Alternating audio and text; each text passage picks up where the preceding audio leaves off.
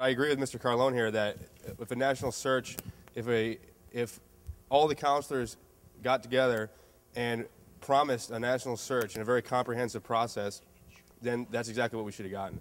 And there's a lot to be said about a continuation of the Healy administration, which is essentially what Rossi represents.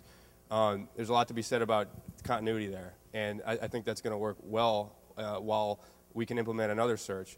And I would also like to echo what this gentleman said about what goes into being a city manager is much more than financial dealings, much more than a resume with managing other cities or managing portfolios. There's a lot of accountability that needs to be implemented as well. I'm in favor of a city manager form of government. I think it's been very effective here.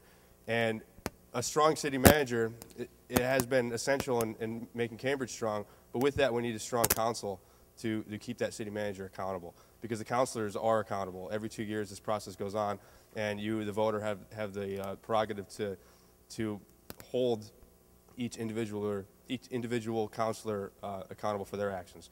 So with that, I think that with this search for the Rossi's replacement, we need a very long, comprehensive process where personal dynamics are put aside, the councilors work together, and we do have a national search for the best person possible.